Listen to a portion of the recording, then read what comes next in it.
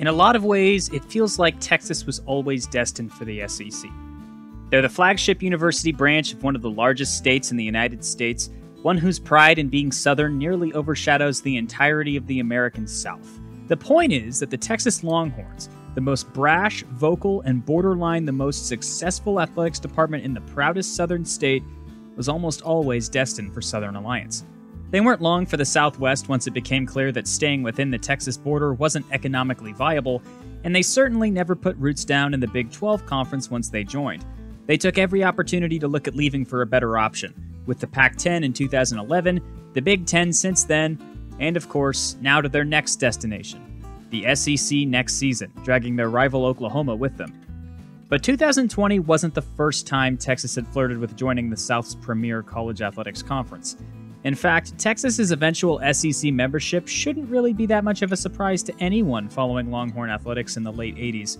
While their original preferred destination was the academically inclined Pac-10, the Longhorns always had their eyes on Southern living. So, what if, during a period of realignment in 1989, the Longhorns decided to pull the trigger and join the SEC? What changes would that have had on them, or the SEC, or the Big 12? What would it have meant for college athletics or the NCAA in general? It's time we ask that question. What if Texas joined the SEC in 1989? To start this hypothetical, we have to see where Texas would have been interested in joining the SEC. And to do that, we have to go to a Sports Illustrated article from 2016. Deep in the possibility of adding 2 more teams to get to 12 way back when, the conversation around the Big 12, even from its inception, had been about the necessity of its expansion.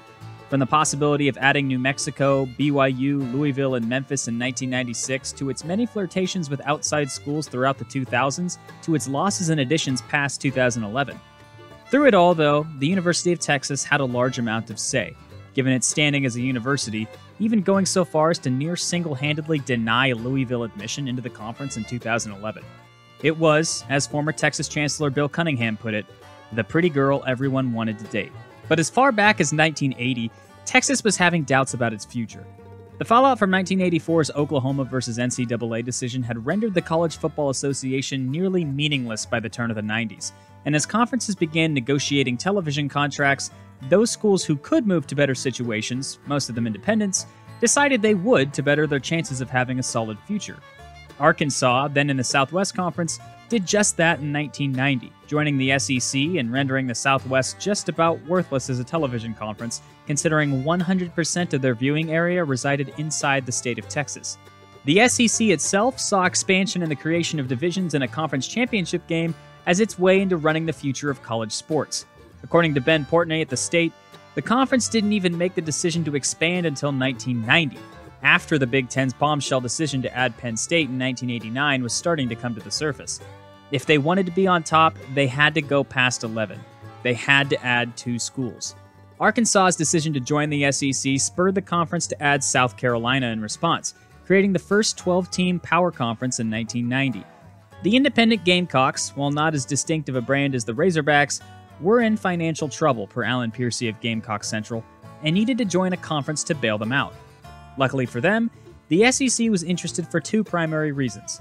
One, they couldn't grab either of the Big 2 Texas schools who wanted to stay in the Southwest in our timeline, and 2, they didn't really want to add either of those schools if they already added Arkansas, because they wanted to expand both west and east. That's why they focused on Miami, Florida State, and South Carolina as potential options, instead of trying to convince A&M and Texas to leave the Southwest. By adding Arkansas, the SEC closed their doors to the Western Longhorns and looked east. But this almost wasn't a problem. The Razorbacks joined the SEC in 1990, but the SEC had kicked the tires on Texas before then, almost a full year prior. According to that Sports Illustrated roundtable, Texas Chancellor Cunningham was approached by SEC figureheads, namely Georgia President Chuck Knapp, in Washington, D.C. to inquire about the Longhorns' interest in leaving the Southwest and joining the SEC a full year before Arkansas's decision was made.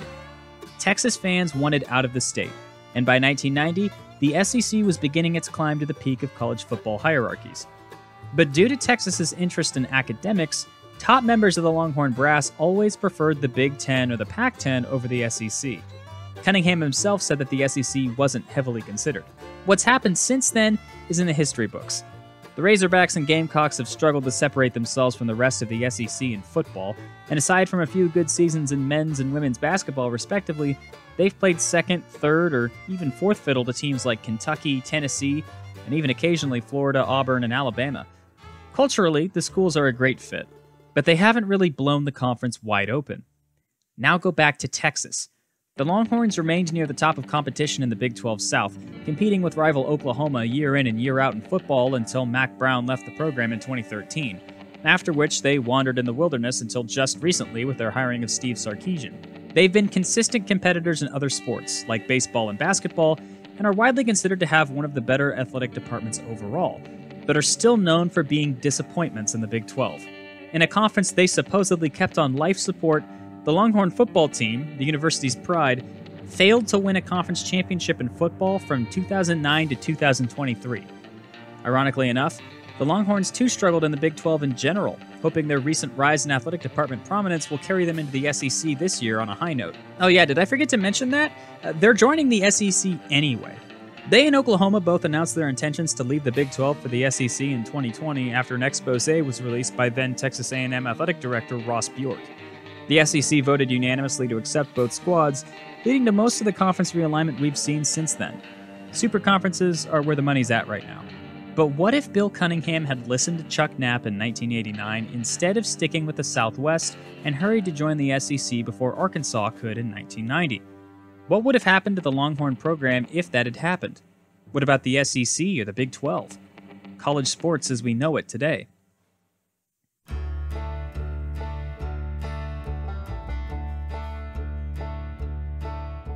Let's just say, for the sake of hypotheticals, that Cunningham and the SEC worked in secret to incorporate the Longhorns into the conference. They would have done this for a multitude of reasons. The majority of these would be to prevent some folks from getting really, really angry. Arkansas had practically begged for inclusion into the SEC, and if their invitation was rescinded because of a bigger program in the conference they were leaving taking it, it would likely create a storm of anger from Razorback brass. They were leaving for the SEC in 1990, largely in part due to Texas's domineering. If the Longhorns maneuvered out from under them and stole their spot, things would not be pretty in Fayetteville. Arkansas wouldn't have been the only one angry. While Texas was vocal about its insistence in joining the Pac-10 during the Southwest final days, Texas A&M was vocal in its infatuation with the SEC. Both schools ended up in the Big 12, largely because of an idea that Texas and A&M were, quote, tied to the hip. If Texas had severed this tie early to take a spot in A&M's Dream Conference as far back as 1989, things inside the state regencies would have gotten angry fast. And that would have been the case for all of the dying Southwest members, not just A&M and Arkansas. The impending collapse of the Southwest famously sent every university's president into a race for lifeboats, with only Texas, A&M, Tech, and Baylor finding one. But that decision was made in 1996. Texas's departure here, 7 years earlier than in real life, would have been a total surprise, totally blindsiding and killing the conference early. That would have created a tidal wave of changes from our timeline. Firstly, Texas's decision to join the SEC in 1989 would have prevented Arkansas from even being considered for SEC membership, given the conference wanted to add a Western and an Eastern university to their ranks. With Texas taking the Western spot, that would leave Florida State, Miami, and South Carolina as their top options for expansion after that, just like in real life. It's possible that adding such a premier brand as the Longhorns in 1989 would have convinced Florida State to set aside their personal wants and choose to join the now football super conference SEC as opposed to the ACC in 1991. In fact, with Texas's admission into the SEC likely being made public as soon as it was agreed upon and scheduling being done to move them into the conference as soon as possible, likely in 1990, the rest of the college sports world likely panics in order to keep up with the SEC. With the SEC adding Texas in 1990 and likely Florida State in 1991, the ACC is now left with either Miami or South Carolina as potential options, with the likelihood being that they choose to readmit the Gamecocks back into the conference. Miami still probably chooses to join the Big East in this scenario, but it's possible they join the ACC too. With 12-team leagues being clearly the way of the future, other leagues would have tried to catch up. There's a high probability that the now 11-team Big Ten Conference kicks the tires heavily on Notre Dame, doing everything they can to recruit the Fighting Irish into their league. If the SEC is scary enough, they might just have succeeded. For the sake of this hypothetical, though, I'm going to say that the Irish still choose independence. But what about the Southwest and Big 8? In our timeline, the conference pushed hard for Texas and A&M to join the league to get to 10 schools, only adding Tech and Baylor after some consideration was made to get a conference championship game. But with a conference championship game now clearly necessary, the Big 8 knows from the jump in 1990 that it needs to add 4 more schools. They had been communicating with Texas and A&M since the early 1990s, but with this change in the timeline, they get a little more proactive to keep their place in the college world. Lucky for them, Texas's departure has set the Southwest on fire even more so than it was with the departure of Arkansas in real life. But it will look different than it did in our 1996, with the likelihood being that it forms earlier, sometime around 1992.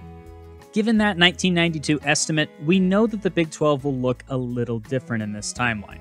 The top 2 options for expansion were clearly Texas A&M and Arkansas, who, without Texas in the picture, would be the premier universities left in the Southwest Conference. Texas Tech would likely also be safe as a third option to bring into the league. But the 4th spot going to Baylor isn't quite set in stone, especially if we go back to the Sports Illustrated article. You see, according to former Texas Senator and Baylor grad David Sibley, he and a group of former Texas Tech grads went to the Texas legislature and Lieutenant Governor Bob Bullock, a Baylor grad, to push for the admission of Tech and Baylor to the Big 12 as well as Texas and A&M in 1994. But in this timeline, with the Big 12 wanting to mobilize in 1992, Bullock would not have been lieutenant governor in that seat. William P. Hobby Jr. would have been, and Hobby was a graduate of Rice who was born in Houston, Texas. As former Missouri and Oklahoma athletic director Joe Castiglione put it, it almost wasn't Baylor that joined the Big 12 in 1996, but Houston. In this timeline, it's the Cougars that get the last lifeline out of the Southwest, not Baylor. So the Big 12 is likely formed in 1993 or 1994, with members Iowa State, Nebraska, Missouri, Kansas, Kansas State, Colorado, Oklahoma, Oklahoma State, Arkansas, Texas Tech, Texas A&M, and Houston. And if not Houston, then TCU or Baylor, with some conversations around adding BYU, New Mexico, Louisville, and Memphis State circulating but eventually not coming to fruition like in real life. But how does this affect some of the individual schools involved here? Let's start with Texas, since they're the main mover in this video. In 1989, the Longhorn football program was led by head coach David McWilliams to a disappointing 5-6 season in the Southwest. The next season under McWilliams, though, they improved to 10-2, going undefeated in the Southwest. Their 2 losses were to the eventual national champion in Colorado and to Miami, but their loss to Miami was by a staggering 43 points in the Cotton Bowl. At the end of 1990, there were only 3 ranked teams in the Southwest, with Houston and A&M being the other 2.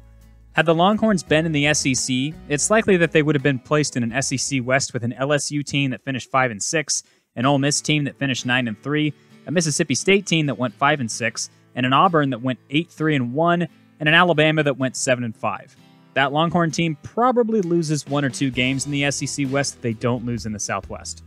The rest of the 90s are interesting for Texas, considering they continued to disappoint under McWilliams and eventually brought in John Mackovic in 1992, who also underperformed until the Longhorns hired Mack Brown in 1998. It's hard to tell if they would have succeeded in an SEC West that likely includes LSU, Alabama, and Auburn. An SEC Longhorns team would likely want a more southern-minded coach to coach in the SEC as opposed to Mackovic, so instead they'd likely sign an up-and-comer like Howard Schnellenberger or Tennessee's Phil Fulmer, who had been the interim coach at Tennessee and had had some success there, or potentially they'd be able to price someone away with a large enough paycheck, like potentially Steve Spurrier, or an NFL coach like Dave Wanstead, who was with the Dallas Cowboys in 1992. It's not likely they pick up the phone for the defensive coordinator for the Cleveland Browns, though. Not this time. Regardless of who their coach was, it's likely that Texas slowly grows to become an ascendant power in the SEC West, on par with LSU by the turn of the millennium.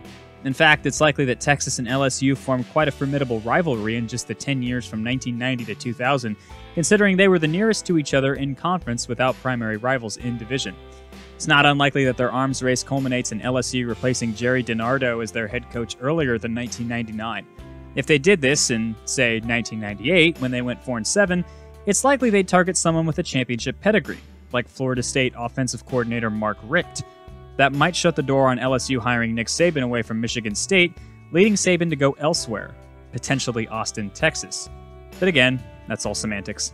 I fully expect Texas and LSU to be the cream of the crop in the West by 2000, due solely to their arms race trying to outdo each other in football. Alabama's slow decline would have been exacerbated by Texas being in their division. I doubt that Texas would have taken over the SEC, especially with the other schools in conference, but they definitely would have made some noise. But what about the gaping hole they left in the Big 12? For starters, Houston would have taken Baylor's spot as the kicked horse of the Big 12 Conference, especially under Kim Helton and Dana Dimel. Those teams were not good, and I can't imagine they'd be that much better in a division with Arkansas and Oklahoma as opposed to Southern Miss. They might go a different direction with coaches earlier than they did in real life, hopefully never touching the mud that is Art Briles, but they likely do follow a similar path to Baylor, not really becoming much of a consistent competitor in the Big 12 South until the early 2010s. Texas A&M becomes the second pillar in the Big 12 South with Texas gone, which doesn't really change much aside from their program likely maintaining some of its distinction without the Longhorns constantly vying to steal the spotlight. If anything, Texas Tech actually benefits the most from Texas not joining the Big 12, as they become A&M's #1 rival in conference, elevating both schools. That's not to say Arkansas doesn't fit into the Big 12. They do. Well, games against Oklahoma and Oklahoma State become statewide holidays in both states, and in a league without Eastern focus, Arkansas as a school is able to focus on recruiting Texas and Missouri, meaning they get different recruits and the identity of the team changes to be more like, say, those really good Oklahoma State teams. Most importantly, Arkansas probably wins the Big 12 a handful of times without having to wrestle LSU or Alabama for a spot in the conference championship. It's entirely possible that joining the Big 12 in the early 90s would have actually benefited their program in the long run. In the years since Arkansas's addition to the SEC, many Razorback fans have been wondering if the lack of prestige might have been worth it.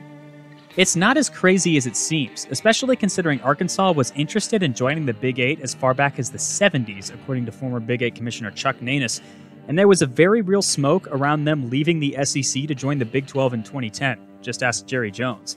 Culturally and geographically, they're far closer to Oklahoma than Louisiana. It's entirely possible Arkansas may not have just been happy in the Big 12 after losing out on an SEC invite, but content, clear until the 2010s, especially if they won a lot. Now, what about the rest of the Big 12? Well, I can't get into the weeds of it too much without making this video an hour long. I'll just say, for no reason at all, that the butterfly effect causes Kansas State to play Arkansas in the 1998 Big 12 championship game instead of Texas A&M, and they win because I say so, and they beat Tennessee to win the national championship. No, I will not be elaborating on my reasoning. Source is trust me, bro. Immediately, though, this brings up questions about the 2010 realignment.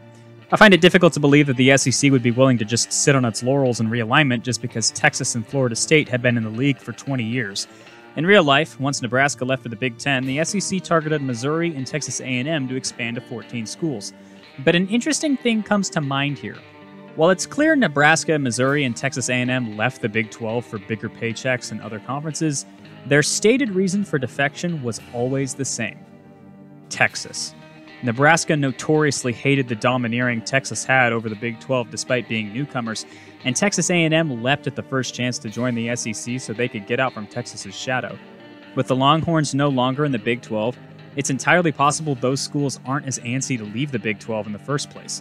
Colorado's departure still likely happens since the Pac-10 would still be looking to go to 12 even if the Pac-16 wasn't a viable proposition in the alternate timeline. But without Texas there to shoot it down, the Big 12 likely jumps on the first opportunity to add Louisville to the conference. According to Barry Trammell at the Oklahoman, Texas was reportedly the loudest voice against adding the Cardinals in 2011. With the Longhorns out of the conference, Louisville probably safely makes it into the Big 12. They weren't the only options considered, with the probability of adding West Virginia and Pitt alongside Louisville also possible. In this scenario, I'm going to assume that Oklahoma and Arkansas decide to leave for the SEC in 2011. Arkansas would have built their brand up considerably, and Oklahoma would try to rejoin their longtime rivals in the SEC. While this move might seem to cripple the Big 12 Conference, and it certainly hurts now that they're left with just 9 members, it makes sense that they would add more. Pitt and West Virginia make sense as additions, but I can see the Big 12 also deciding to push even further and add TCU and potentially BYU as a football-only affiliate. Really, with Texas in the SEC, anything can happen realignment-wise. What would the ACC do? With Florida State gone, it could be assumed that they raid the Big East earlier and for more schools. Maybe they eliminate that avenue from the Big 12 and add West Virginia, Pitt, Miami, and Boston College as early as the late 90s. How about Rutgers? UConn? Is this the alternate universe where USF becomes a Power 5 school? But what about the schools themselves? Does Texas win more national championships or less? Does Alabama or LSU land Nick Saban at all? Can I find an alternate universe where Bill Snyder wins the natty he deserved? So much can happen or change due to one event altering a timeline. But here's where I'll kick it to you. What do you think would have happened if Texas decided to join the SEC in 1989? Would the SEC have changed considerably if the Longhorns booted either Arkansas or South Carolina, or both, from conference spots? What would have happened to the Big 12 or ACC? Do super conferences arrive faster in this timeline than in ours? Let me know in the comments below. As always, be safe out there. I'll see you next time.